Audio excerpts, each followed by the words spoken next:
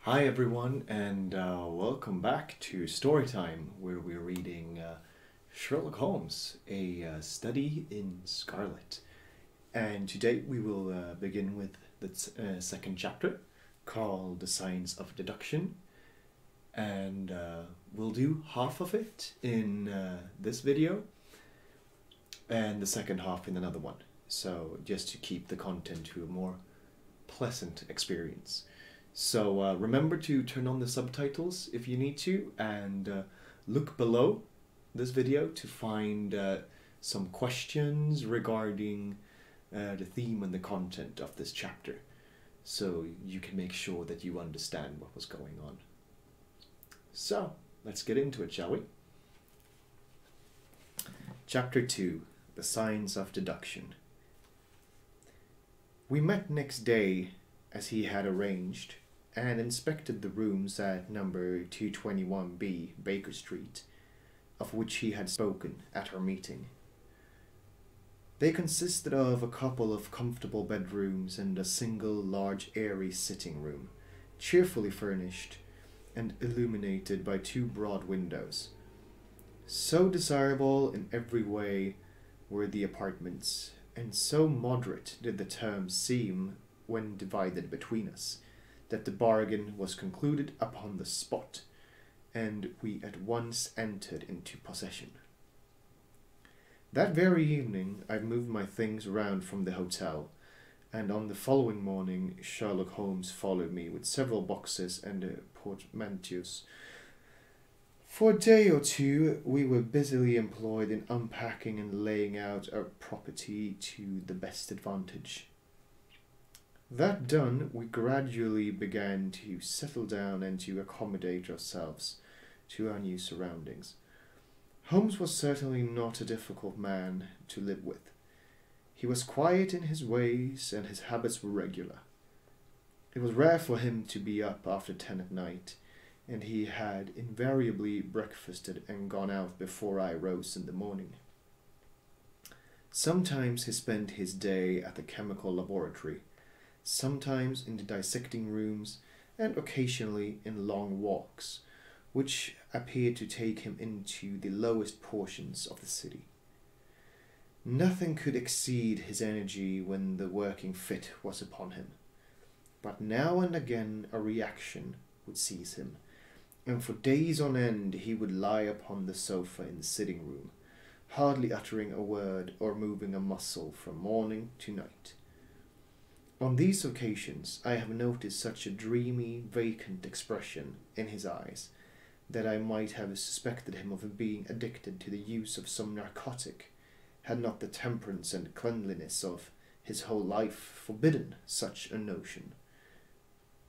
As the weeks went by, my interest in him and my curiosity as to his aims in life gradually deepened and increased. His very person and appearance were such as to strike the attention of the most casual observer. In height he was rather over 6 feet, and so excessively lean that he seemed to be considerably taller. His eyes were sharp and piercing, save during those intervals of torpor to which I have alluded, and his thin, hawk-like nose gave his whole expression an air of alertness and decision. His chin, too, had the prominence and squareness which mark the man of determination. His hands were invariably blotted with ink and stained with chemicals, yet he was possessed of extraordinary delicacy of touch, as I frequently had occasion to observe when I watched him manipulating his fragile philosophical instruments. The reader may set me down as a hopeless busybody when I confess how much this man stimulated my curiosity, and how often I endeavoured to break through the reticence which he showed on all that concerned himself. Before pronouncing judgment, however, be it remembered how objectless was my life, and how little there was to engage my attention. My health forbade me from venturing out unless the weather was exceptionally genial, and I had no friends who would call upon me and break the monotony of my daily existence. Under these circumstances, I eagerly hailed the little mystery which hung around my companion, and spent much of my time in endeavouring to unravel it. He was not studying medicine. He had himself, in reply to a question, confirmed Stamford's opinion upon that point. Neither did he appear to have pursued any course of reading which might fit him for a degree in science or any other recognized portal which would give him an entrance into the learned world. Yet his zeal for certain studies was remarkable, and within eccentric limits his knowledge was so extraordinarily ample and minute that his observations have fairly astounded me. Surely no man would work so hard or attain such precise information unless he had some definite end in view. Desultory readers are seldom remarkable for the exactness of their learning. No man burdens his mind with small matters unless he has some very good reason for doing so. His ignorance was as remarkable as his knowledge.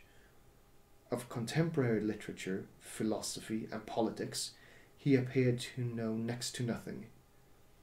Upon my quoting Thomas Carlyle, he inquired in the naivest way who he might be and what he had done. My surprise reached a climax, however, when I found incidentally that he was ignorant of the Copernican theory and of the composition of the solar system. That any civilized human being in this 19th century should not be aware that the earth travelled round the sun appeared to be to me such an extraordinary fact that I could hardly realize it. "You appear to be astonished," he said, smiling at my expression of surprise. "Now that I do know it, I shall do my best to forget it." "To forget it! You see," he explained, "I consider that a man's brain originally is like a little empty attic, and you have to stock it with such furniture as you choose. A fool takes in all the lumber of every sort that he comes across, so that the knowledge which might be useful to him gets crowded out, or at best is jumbled up with a lot of other things, so that he has a difficulty in laying his hands upon it. Now the skilful workman is very careful indeed as to what he takes into his brain attic. He will have nothing but the tools which may help him in doing his work, but of these he has a large assortment, and all in the most perfect order. It is a mistake to think that little room has elastic walls and can descend to any extent. Depend upon it, there comes a time when for every addition of knowledge you forget something that you knew before. It is of the highest importance, therefore, not to have useless facts elbowing out the useful ones." "But the solar system," I protested. "What the deuce is it to me?" he interrupted impatiently. "You say that we go round the sun. If we went around the moon, it would not make a pennyworth of difference to me or to my work." I was on the point of asking him what that work might be, but something in his manner showed me that the question would be an unwelcome one. I pondered over our short conversation, however, and endeavoured to draw my deductions from it. He said that he would acquire no knowledge which did not bear upon his object. Therefore, all the knowledge which he possessed was such as would be useful to him. I enumerated in my own mind all the various points upon which he had shown me that he was exceptionally well informed. I even took a pencil and jotted them down. I could not help smiling at the document when I had completed it. It ran in this way. Sherlock Holmes, his limits. 1. Knowledge of literature, nil. 2. Knowledge of philosophy, nil. 3. Knowledge of astronomy, nil. 4. Knowledge of politics, feeble. 5. Knowledge of botany, variable. Well up in belladonna, opium, and poisons generally. Knows nothing of practical gardening.